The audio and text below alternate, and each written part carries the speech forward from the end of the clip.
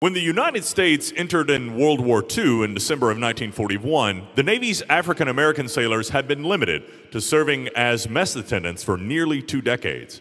However, the pressures of wartime on manpower resources, the powerful example of heroes like Doris Miller, the willingness of thousands of patriotic men to participate in the war efforts, plus well-focused political activities gradually forced changes. Finally, in 1942, enlisted rates opened up to all qualified African Americans. And on May 24th, a uniquely skilled group of African American men reported for duty. Their mission was not about warfare, wielding cannons, or shooting the enemy in combat.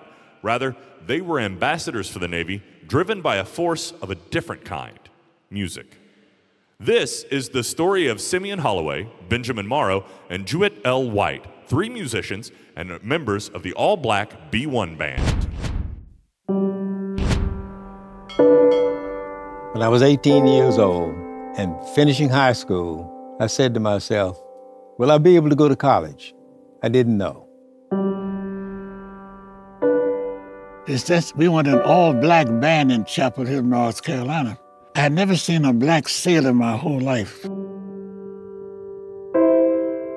For the first time, we were equal.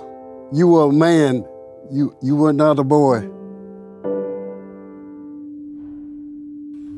Before 1942, blacks were considered almost like servants across this country. We were different.